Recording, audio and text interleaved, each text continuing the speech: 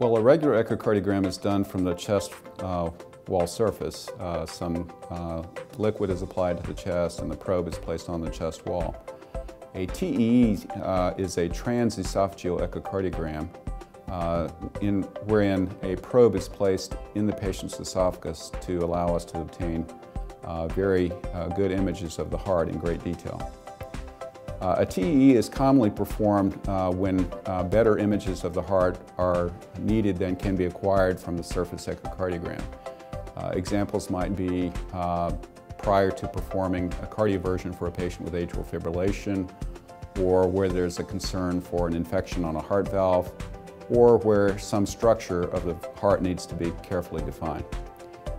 It's a very safe procedure, very commonly performed procedure. The patient is sedated, the back of the throat is numb, and the probe is placed to the esophagus. The esophagus lies directly behind the heart, so it allows excellent visualization of the heart.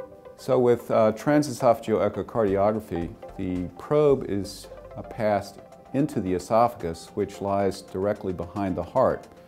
This allows us to take multiple images of the heart in different planes, allowing very good resolution of structures within the heart. Sometimes we also pass the probe into the stomach, which gives us even additional views of the heart.